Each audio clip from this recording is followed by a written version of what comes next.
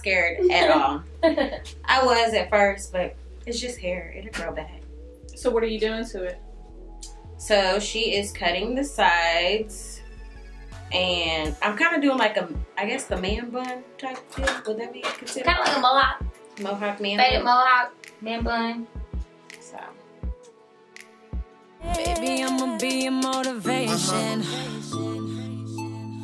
Yeah. Motivation. I wanted to start a new journey. They say when you cut your hair, you're about to start something. So, you know, some people get scared to do certain things. So I just want to motivate people just to do whatever they want to. So what is your new journey?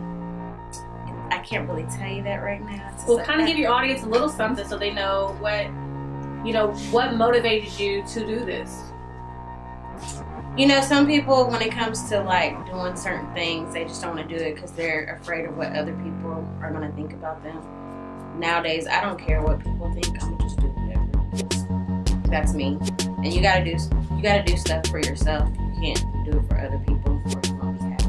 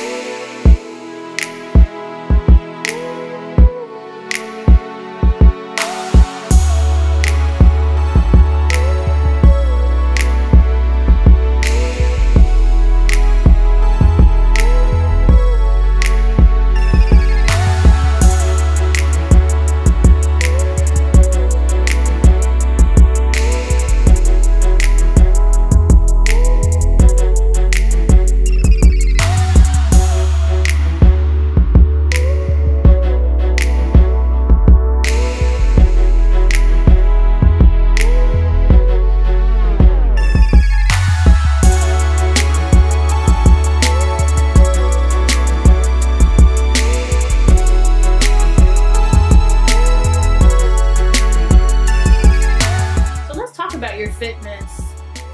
You started your journey when? 2013. And what made you start your journey? I needed to get in shape and I need to get my life together. So I was actually doing a lot of partying, a lot of drinking. And I was dating this guy at the time. I'm not saying his name. Just know he was old. Yeah, we remember him.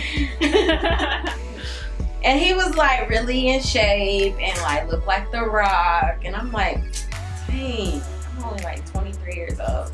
I need to get in shape. But he's like, nah, you fine. And I don't like when guys tell you like you're fine, because I feel like sometimes females, they get content, you know, looking like that. So I just like kind of surprised him and was like, because he lived out of town.